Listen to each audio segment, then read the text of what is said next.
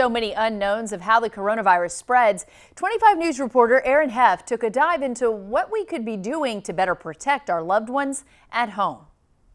After a rare run to the grocery store,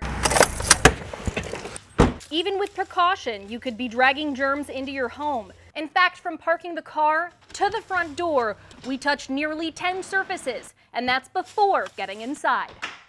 At this point, the CDC cautions everyone that there's much to learn about the 2019 coronavirus that causes COVID-19, saying they believe it's spread through droplets from person to person nearer than 6 feet.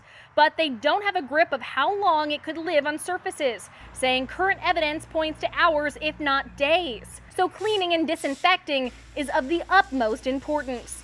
They say high-touch surfaces like doorknobs, keys, cabinets, handles, switches, and all electronics are where to start. A 70% alcohol solution is what's recommended. Governor Greg Abbott asking everyone to please keep adhering to social distancing policies. It is essential that we do more to reduce the number of people that test positive, as well as do more to reduce the number of deaths. And the many people wearing gloves as a precaution are not exempt, as most people don't remove them without contaminating themselves and other surfaces. To keep you informed and safe, a thorough step-by-step list of how to clean and disinfect the right way is available on the CDC's website. Aaron Heff, 25 News, Waco.